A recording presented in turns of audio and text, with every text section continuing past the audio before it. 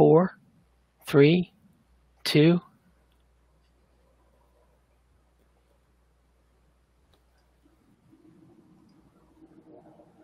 Good afternoon, everybody. Thank you for joining us this SLEEPtember. This is SleepApnea.org's 6th annual SLEEPtember campaign. And this year we are focusing on co-occurring conditions. Previously we talked about high blood pressure and GERD that occurs in our patient community. And today we are excited to have 4 guests join us to talk about sleep apnea and brain function, how it affects your daytime functioning and cognitive abilities. And I'm happy to introduce and bring back Dr. Michael Grandner with us today. He is the Associate Professor of Psychiatry at the University of Arizona. We have Erin Taylor, who is a sleep apnea patient and also works with us here at the SleepApnea.org as our grant writer. And then we have Peter and Jeanne Stein. They joined our organization in 2018 by participating in the patient-focused FDA event that we had. And Peter has helped our organization as an advisor since then. So thank you all for joining us today and for talking about this subject that 80% of our community has reported still having issues with cognitive daytime functioning and feeling good during the day, even though they may be, treating their sleep apnea with a CPAP machine or something.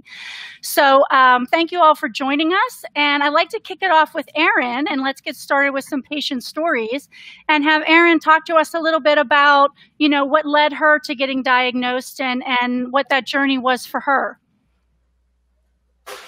Hi, Justine. Thanks so much for letting me share my story today. My name's Erin, and I developed sleep apnea in 2009 when I got pregnant with my first child. And we figured out, my husband and I figured out that I had sleep apnea because we noticed I was snoring all the time, which I had never done before in my life. And sometimes I would wake up and I'd feel out of breath. And, once I had my child, I realized that I was having all kinds of different problems. I was experiencing depression. I was extraordinarily tired. I was just irritable and having trouble with memory and with concentration. And I chalked it all up just to being a new mom and, not getting a whole lot of sleep, being up several times during the night. But as my child got older and we had our second child, these symptoms didn't really go away. They got worse in a lot of respects. I had really bad chronic depression, which I had to get treated. I had a lot of illnesses. I was getting sick all the time. Every cold or flu that would go through the office, I would get it. I had a lot of just irritability, feeling overwhelmed and stressed out all the time.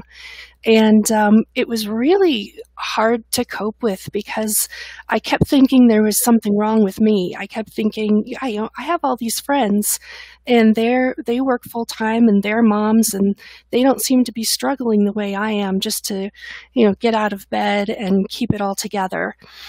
And it started affecting my family life as well.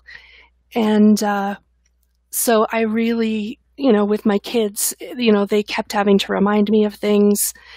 So anyway, when I finally got diagnosed in 2017, it was, I started using a CPAP almost right away.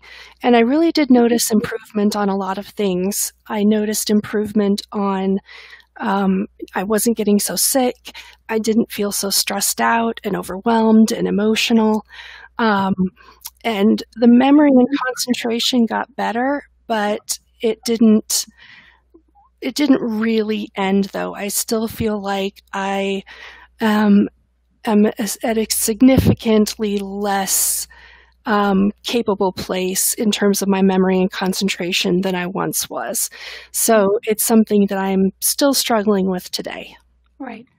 Dr. Grandner, let's bring you into the conversation here and talk a little bit about, how sleep and sleep apnea or sleep disruptions, I guess I should say, affect what's happening to you in the day. What is actually going on that causes the maybe irritability or emotional troubles and concentration? Yeah, one way I like to think about this is that you have these three different systems in the brain. You have the system that controls your sleep rhythms, you have the system that controls your wake and energy levels, and you have the system that controls circadian rhythms and these biological processes. And these are three totally different systems that interact with each other. And when sleep gets disrupted, all three of them can get thrown off. And when they do, because they touch so many different parts of the brain, it's not surprising that you can have lots of brain related outcomes, whether it's in terms of mental health, whether it's in terms of fatigue or ability to focus, whether it's in terms of cognition, which could mean things like ability to pay attention and stay focused, things like memory, whether it's recalling things without needing reminders. It could also mean the ability to hold things in your memory more reliably while you're doing them. It could also mean your ability to make complex decisions and weigh pros and cons and think toward the future. A lot of these things can be impaired if you're not sleeping well. And so with sleep apnea patients, often they report any number of these things, whether it's cognitive problems, focus, attention, memory, fogginess, fatigue. And then you get the mental health side. You get things like mood issues, whether it's maybe feeling down or depressed and sluggish, or even just sort of feeling blah and like losing interest and energy and losing the ability to even just enjoy things that you normally sort of feel like you should be enjoying and that you're not. These are real symptoms. And when you look at it, the overlap is interesting, where you see with depression, you have a lot of appetite dysregulation, you have slowness, you have difficulty concentrating. That also overlap a bit with some of these sleep symptoms too. So I guess, the point I'm trying to make is that it's not surprising that there are so many overlaps. That the fact that there are so many just goes to show how important all this is and how important getting treated is. But also, maybe there might be some residual symptoms even after people get treated. And we need to focus and address some of those as well. Yeah, before I bring Peter and Jeanne into the conversation, I just want to remind our audience that this is a live session today. And so all of us are here and can take your questions live on all the social media platforms that we're streaming to. So if you have something for one of the panelists here, just go ahead and get that in the chat, and we'll go ahead and try to get that answered. Let's move on to Peter and Jeanne, because just to follow up a little bit with what Erin said, that, it was her cognitive abilities and her emotions and everything that were going on were affecting, her family life. And I like Peter and Jeanne to talk a little bit about, they are husband and wife, and, the experience. Peter is a patient, and obviously Jeanne is his spouse, caregiver, partner in crime, all of those great things. So I'll let Peter go ahead and talk a little bit about his story, and then, from Jeanne's perspective of, your partner living in the house, what sometimes that does to, your family dynamic. Well, okay, I guess I'll do a bit of the talking because I tend to be the more talkative one. But I think that Jeanne will chime in at the end and go, I told you so. So about 4 years ago now, somewhere around 4 years ago, 3.5 years ago, I had what was best called by the psychologist, psychiatric decompensation. So lo and behold, bipolar disorder runs in my family. It runs fairly deep and broad throughout generations in my family. And you always think you're going to be immune to it. And lo and behold, about 4 years ago, I had a tremendous amount of work on my plate. I won't go into the story behind that, but it kind of was running 2 full-time jobs at the same time, very intense. I'm a scientist engineer. I run at a high pace, and I was under a lot of stress. And I would wake up constantly all night long and start thinking. And after a while, I stopped sleeping. I very much couldn't sleep. I'd lie down for a little while, and then all of a sudden I'd wake back up again, and the mind would start racing and going, and I actually went manic. Without question, I went manic. And the interesting things that followed was, this was in sort of around, I'll call it an April time frame that I went manic. And, everybody started to react around me, trying to figure out what was wrong. I started to react, yield to the fact that something was wrong and started to figure out what was wrong. Doctors, psychologists, and so forth and so on, and testing. And then lo and behold, you're going into the summertime. And I was on my way to a stress test because I wanted to see if that had something to do with it. Although everybody around me that knew me said it's not anything to do with my heart. And I had a head-on collision. I fell asleep. I rounded the corner. Whenever I drove, I was having so much difficulty staying awake. It was horrible. I would have to stop every 20 minutes to take a nap. And now I'm late for an appointment. And I said, I got to take a nap. I got to take a nap. I said, no, you're going to be late. And the next thing I hear was the bank. And I actually impacted somebody. Luckily, we just clipped mirrors and I went through his rear quarter. But if I had been a foot to the left, I would have killed somebody without question. And that was when one of the doctors said, hey, do you think he has sleep apnea? Maybe we should get him tested. And I go get a sleep test, and lo and behold, it's kind of off the charts. Yeah, I'm constantly waking up and reacting and going forward. I got on a CPAP machine, and over the next several months, it all cleared. The devastation to my life over the whole episode, I won't go into that, was incredibly extensive. So I can't say how much sleep apnea should be on the top of people's minds when we have mental health disorders. Now everybody in my family is starting to question the history of bipolar disorder, how much of it really is a history of sleep apnea.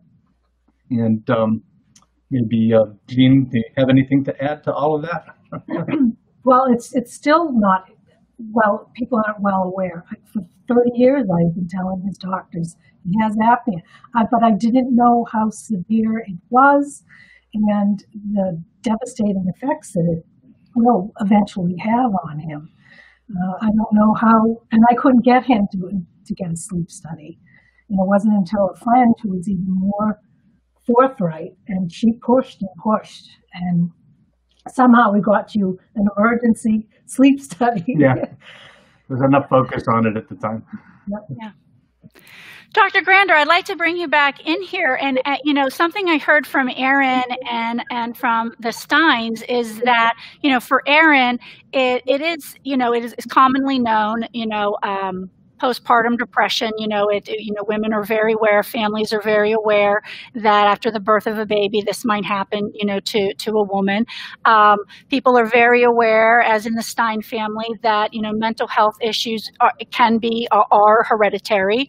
So how do you balance that, knowing those things with, your sleep? How should a patient, how should an individual, communicate that with their doctor and factor that part in? So I think there's two things to think about here. First of all is the issue that there's a lot of different kinds of mental health diagnoses, and we're getting better at recognizing them, where there's lots of people who, you talk about family history, a lot of these family histories are never documented because the people never went and sought help. It was just a character flaw or whatever. We're finally getting to the point where we're recognizing that these are real conditions that are worth recognizing and treating. So it's important to note that if you look in the diagnostic manual of all of these different kind of conditions, whether it's anxiety disorders, depression disorders, bipolar disorders, pretty much every diagnosis in the book has on its list of key features sleep disturbance of some sort of another. It's there. And we've always known that sleep disturbance was a core part of mental illness. We've learned a lot since then. We now know that sleep disturbance in one way or another is a major risk factor, where even if you don't have any mental health conditions, having the sleep disturbance itself is one of the things that's most likely to bring one on if you didn't have one before. Right. The other thing is you're also talking about other health conditions where it goes along with. I know we've talked about hypertension and blood pressure, but talking about pregnancy. Pregnancy-related sleep apnea or gestational sleep apnea exists. We hear about gestational diabetes, and every pregnant woman has to get a glucose tolerance test, but they don't all need to get a sleep study. And I think it's important to note that these things are very common. Sleep disorders themselves are shockingly common, even people with, especially in people with any kind of mental health issue, but just in the general population, where, what is it, like 85% to 90% of the cases still don't get diagnosed. So just imagine all the people who are out there with these same sleep disorders who have no idea and don't do anything about it. So I think the fact that people have gone in and been able to take care of it, I think is just a testament to the fact that the system is starting to come around and people are starting to be educated. If you look at the numbers, the rates of sleep apnea in men, yeah, it is tied with things like weight and age, but not always. I mean, I see sleep apnea cases all the time in people who are younger, in athletes, in people who don't have the same typical risk factors, yet they still have sleep-related breathing issues. So I guess the two things I want to say is, first of all, that sleep issues are a core part of mental health itself and mental health conditions. Mm-hmm. And sleep problems are so common that they're often sort of overlooked. Maybe because we're unconscious when it happens. I don't know. But they're worth taking seriously.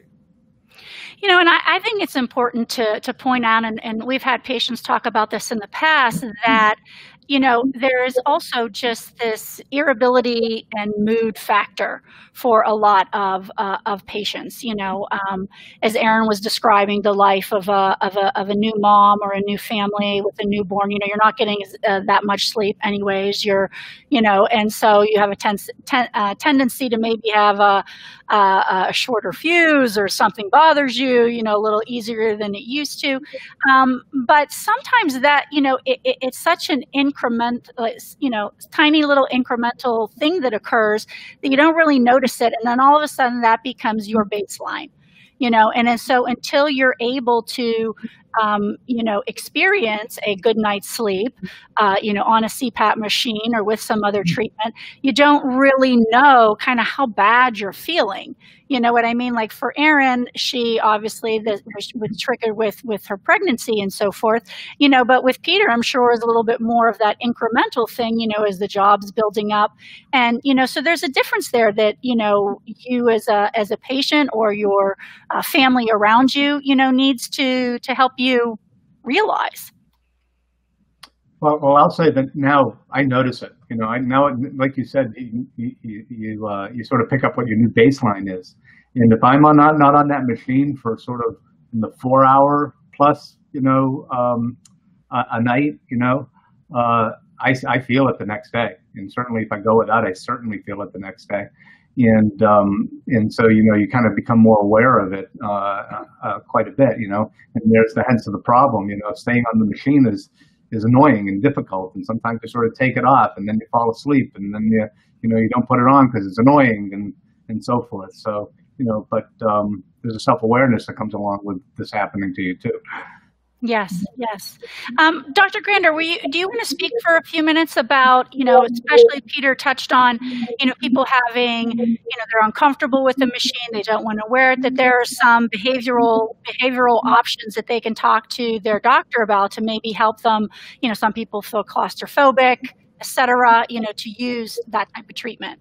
Yeah, a lot of sleep doctors aren't the first to bring some of these up because they might not be expert in them, but I have yet to find a mask issue that has not been at least made to be manageable. You know, I think there's a lots of types of different issues, and we actually have decades now of data on how to deal with them. There are options. There are solutions. Sometimes a solution is as simple as trying a different mask. Sometimes a solution is changing pressure, but sometimes a solution is behavioral and psychological. There's procedures like systematic desensitization and different exposure therapies, and there are other ways to help make it so that when the mask is on, it doesn't create sort of this fear response, this reaction response, this claustrophobia response. Sometimes that's the response that causes the problem. Sometimes actually it can be other psychological issues too. So wearing the mask might make people feel vulnerable, or might make them feel like remind them of something they're trying to avoid thinking about, or it might lead them to feel unattractive, or it might make them feel like all these other things. But these are all thoughts and feelings. And, you know, as a psychologist, I deal with thoughts and feelings all the time. And news to everyone on here, if you didn't know this already, feelings aren't facts. And just because you think something doesn't mean that it's true. It could feel true, but usually reality is a little more shades of gray. And often what we can do is we can find a way to get your needs met while also doing the thing that helps your body out as well. Because you have a need to feel in control. You have a need to feel like you could remove this if you needed to, or that it's not going to hurt you, or that you can think of yourself as in whatever way you need to, while also doing it. There's a way. There is a way, almost always. And I think that's a great point to bring up. Yeah. I'm going to go to see if we have any questions. I see a lot of chatter going on out there. Any questions or comments? Go ahead. And here's from Gregory Blair. Let's read this. The profile of the middle-aged white Caucasian man is dangerous, as so many not fitting that profile have it. Exactly, Gregory. That's Erin's story in a nutshell. Having it while she was pregnant. Erin, let's go back to you and talk a little bit, because you were saying that you're on your treatment now, which is your CPAP machine, and are you using it nightly, and are you sticking with the treatment? And then you were saying that you're still not feeling the way you used to remember, even though you are on the CPAP machine. Yeah, it was, I started using a CPAP with the first treatment I tried, and it actually really worked for me. I instantly felt some relief with the CPAP machine, and, had a little bit of trouble with getting it fitted and getting the right mask, but really kind of felt an immediate relief from the symptoms after I started using the treatment. And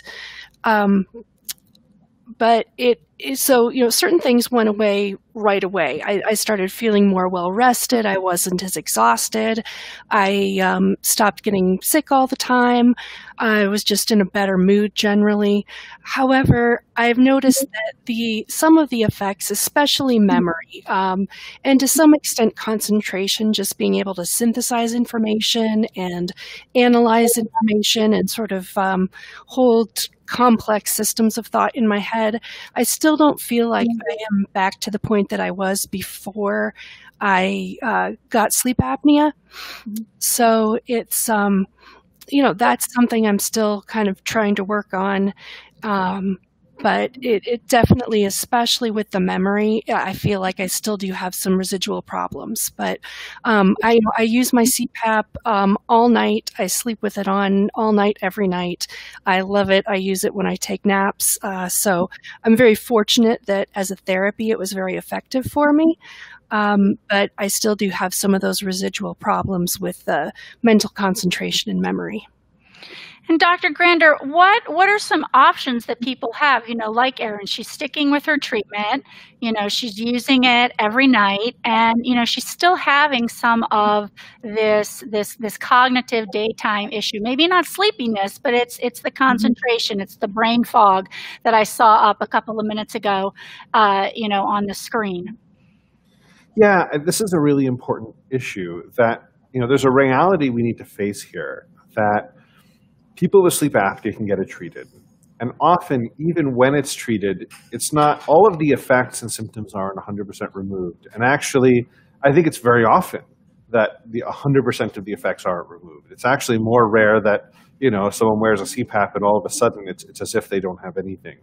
And that really speaks to the fact that there's a lot we still have to learn about this disorder. This is why research is so important, which is why looking at what happens in the brain at this time, and what are some of the residual effects, and what happens during treatment. I mean, there's a lot of research questions still out there that need to get answered.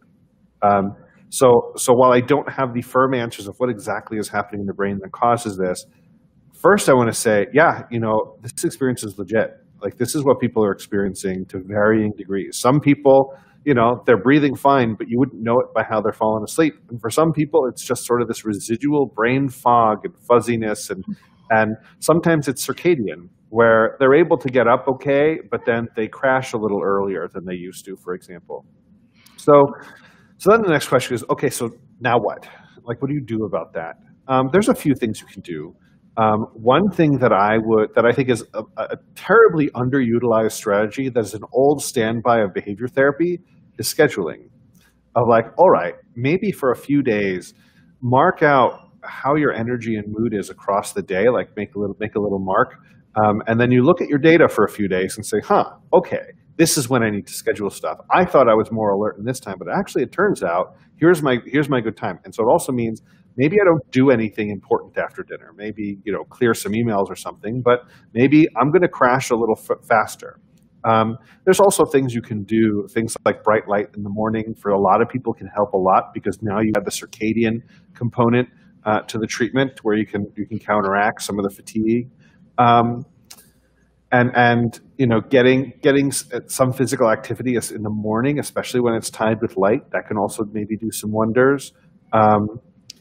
And also maybe seeing that, maybe at this point we just don't have perfect solutions yet, and the best we can do is say, you know what, at least it's better now than without anything, and work around some of these limitations. I mean, we all have limitations, not to minimize them. I have lots of limitations, so does everybody.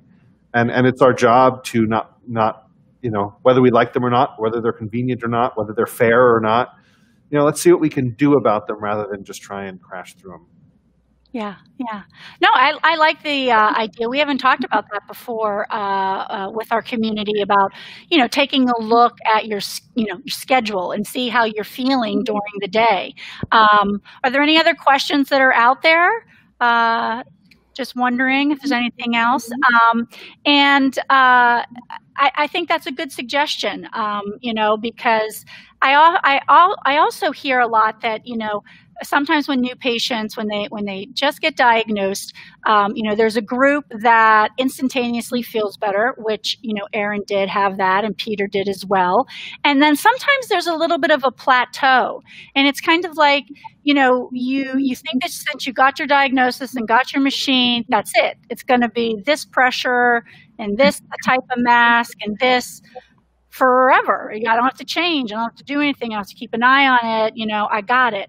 But it's not really like that. Our bodies are constantly changing as we age. And, if you are using a machine for a number of years, especially, imagine if you're a patient getting diagnosed in your 40s, then, here's Blair saying, 21 years he's been on, Gregory, that he's been on a machine for 21 years. So when he started, his body was different, and now it's 21 years older, so maybe there's a different mask, higher settings, and I think it's really important for our community to know that you need to talk to your doctor about those changes that you're feeling, even though they might seem a little just seem like little pieces over time. You have anything to say, Dr. Grandner, about talking with your doctor and keeping aware of those types of changes? Yeah, I think that's a really important point. That we are all these dynamic sets of systems that are always changing. The only constant is change, right? And we're all rolling with that every year, and that's how it goes. And that would actually be my first point. If someone's saying like, this isn't quite doing it. Maybe it's we need to add something. Maybe it's we need to tweak something. But also sometimes there are also other things you can do in your life structurally. So one thing I like to do is to create a scaffold around the building you don't want to collapse. So things like, we have great technology now for like putting reminders on phones and calendars. I live by my calendar. I mean, otherwise I'd be late for everything. Having a set of reminders in there, even if it's over home stuff and house stuff, you can program all that stuff in. We have the ability to take some of that burden off, and we can leverage some of that. But yeah, definitely talk to your doctor. I mean, I've done some research where we've done some community-based work looking at who talks to their doctor about sleep, and the real main answer is not enough people. And then when we look at the doctor's data, when you look at the data that's collected from doctors, they say, how many of your patients talk about sleep? Like nobody. And then you also ask the doctors, do you know what to do when they even do bring it up? And usually they say no, which is probably why they don't bring it up. So I think this is important to have resources like this group like this association and others that actually can provide those resources. If your doctor says, "Hey, look, I get that this is important, but I'm not up to speed on this," you can point them to recommendations and guidelines and referrals. So I would say don't be shy about that. It's funny that you talk about going to see the doctor because, we talk about our patients being prepared, and it's a good idea for no matter who you're seeing, write your questions down, write your things down that you want to talk about, because you get in there, and I'm guilty of it too. I get in there, the doctor comes in, and it's kind of like this, they're like, "Hey, how are you doing?" And it feels like it's a greeting, but really it's the opening of what you're going to talk with them about. And usually I catch myself saying, "Oh, I'm just fine." Like I didn't start off with, "I'm fine, but, I have these things written on my list that I want to go over." I catch myself doing that all the time. It's kind of like, it's like you're having a social interaction at the beginning versus a professional one. I just catch myself doing that. I don't know if anyone else does that as well. But if I could just talk a little, change the subject a little bit.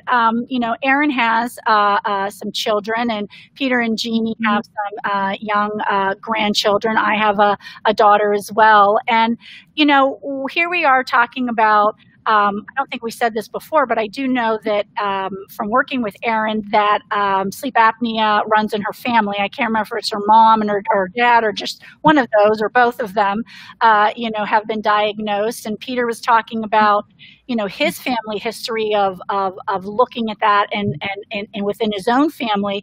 What about, factoring in, sleep for kids? I mean, here we are, you talk about there's nothing constant but change. That's the one thing that we have. I mean, probably, my daughter's here online school, maybe some with, Erin, and, Peter and Jeannie's grandkids are a little bit younger. I don't know if they could handle online school at 3 or 4 years old.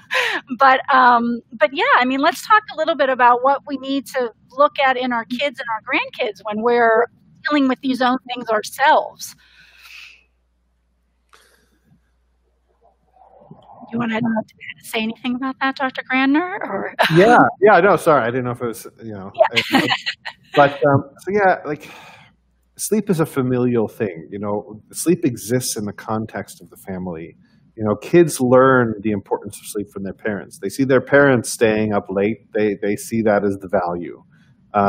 If they see parents who don't really set limits in bedtime and structure, they learn that that's sort of the value. When they see their parents falling asleep on the couch every time the TV is on, when they see their parents who can't stay awake, when they see their parents who are constantly complaining about how sleepy and tired they are, they learn that that's what they should be emulating. That's a sign of what they should be doing. And I think we need to be a little more aware. Normal to do that. Yeah. Right. That's what's normal. That's what adults do. And I think that's what we're modeling. It's social learning. And I think that's an important thing we tend to forget. We have this issue of schools. We have a lot of schools that are starting way too early. It's backwards, where like the younger kids go to school later and the older kids go to school. It's totally backwards. So we have these structural things set up. We have these family dynamics set up. And then we have issues of sleep problems in kids that often, again, don't get addressed. So I remember when I was in graduate school, sleep apnea in kids was a tonsils issue. It was treated with surgery. By the time I finished grad school, sleep apnea in kids was actually kind of also an obesity issue, even though it didn't used to be. Then by the time I was a postdoc, a lot of the kids who were coming into the pediatric clinic with sleep apnea were obese. It was a change. And I don't know that I'm that old, but it was a change I saw. Like I was there, I learned one thing and then had to change what I learned. I think that all of these social, environmental, and structural issues, kids are sort of at the bottom of that food chain. They don't have all this control that we do. And so when you see sleep apnea in kids, it just, especially when it doesn't have to do with some sort of an anatomical issue that there was no control over, nothing anyone could do anything about. But when you see it as preventable, it's just heartbreaking to see because it's not their fault, and it was the system or us, or whoever who failed them, and I think it's something we need to increasingly be aware of. Peter and Jeanne, you had said before that you have been talking with your family, a little bit of your family history in regards to bipolar, I think you said it was. And then now you had said that people are starting to look at getting sleep tests. Are they more of like your age group or your siblings, or is it coming down further, into the family tree where, I would say more to siblings. My siblings are starting to wonder it, and certainly my kids to some extent are starting to wonder it. I will say, I guess going back to the other topic, that there's some hope because I clearly notice in my kids, their attention to their babies' sleep habits is much more intensive than ours were, when we had our kids. So, there seems to be a learning that's an education that is happening, that is taking hold in that respect. So I'll say that on that. In terms of my family, there's also a lot of stubbornness in my family. So, everybody denying is no doubt the power of denial, denying that the sleep apnea might be a problem. But on the other hand, I know that they're all thinking about it, Yeah. Yeah. And it's hard sometimes, as Jeanne said before, to encourage people to get a sleep study, even though it's very difficult. That's probably so stubborn. Right. That's a whole psychological study in and of itself, Dr. Grandner, why you can't convince your bed partner to get a sleep study. They did. They tried to for a while. But I see it in clinic all the time. I mean, I often see someone come in and say, I don't need to be here. I'm fine. The only reason I'm here is because my spouse says she's divorcing me if I don't come to see you. And they're like, fine, what do you need me to do? And like, fine, I'll jump through whatever hoops and then leave me alone. And then what happens is I actually have a letter hanging on my office wall, when I'm allowed back in my office, I would show you, was written by one of those patients who came in and said that. And by the time, a few months later when we were done, all of history is like, I got to tell all my friends, they all have this, they all need to come in, like, this saved my life. And he ended up, writing a letter. And I think that's what I see a lot. We have this attitude that you can somehow will yourself out of it, or will yourself through it, or will yourself through all of the symptoms. And like, we got to teach people, this isn't an issue. This isn't a personal failing. This isn't an issue of willpower. This isn't like pain you got to power through. This is like, you can't will yourself out of high blood pressure. Like you can't emotional fortitude yourself out of a high A1C, out of diabetes, right? Like, it is what it is. You either take the way I like to tell people about this is, you got to take responsibility for yourself because nobody else is going to take responsibility for you. You got to take responsibility for your own health, whether it's your fault or not.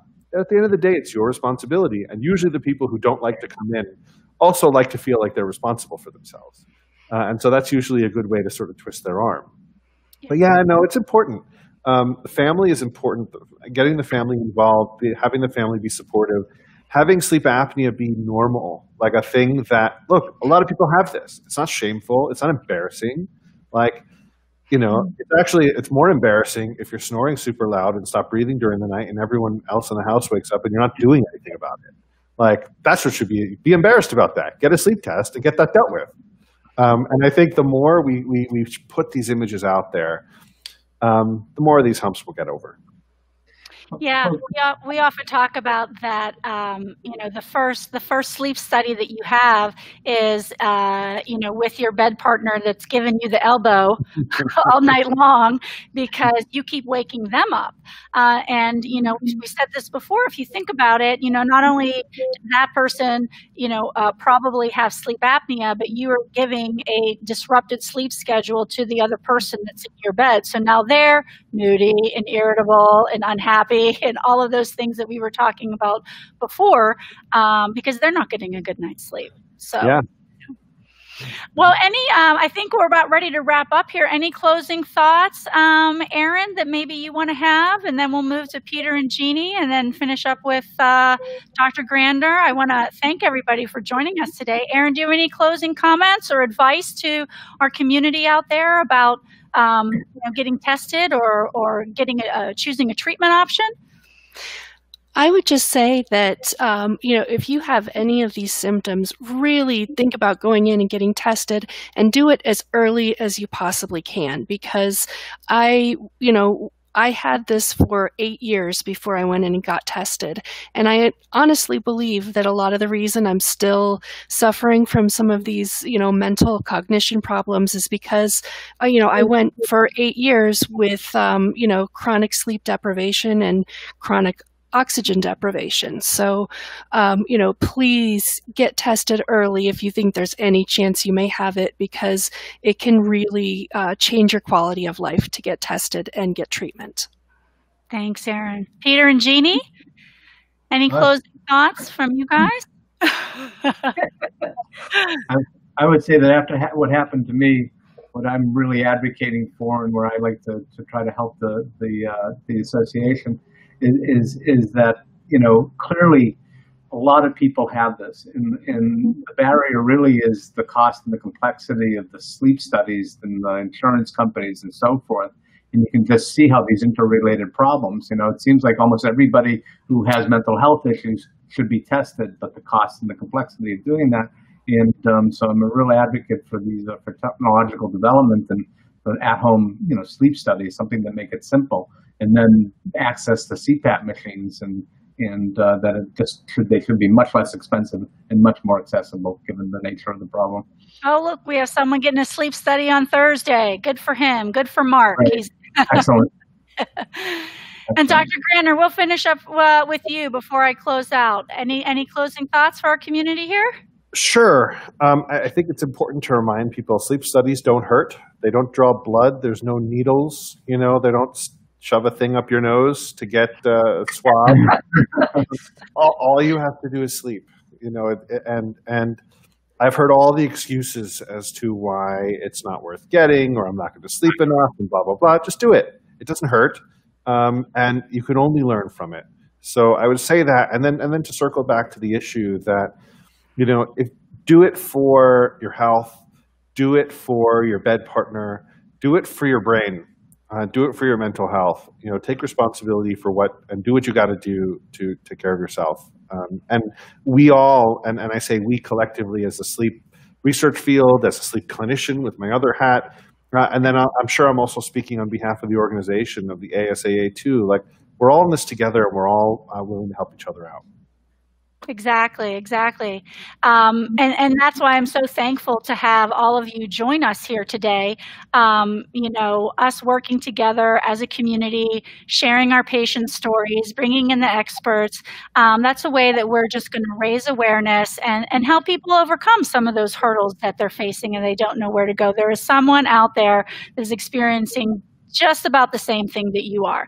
And so, we are here. We have our various social media channels on Facebook and Twitter and LinkedIn that, you can reach out.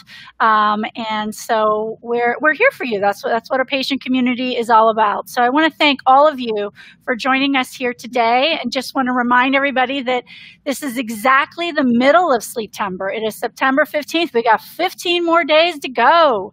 And so we have 2 more Tuesdays in the month of September, and we have 2 great upcoming shows the next 2 weeks. So please join us, back here next Tuesday, 3 p.m. Eastern Time, here to take your questions and comments. And thank you so much for joining us today, and thank you all for sharing your stories and your expertise with us today. Thank you.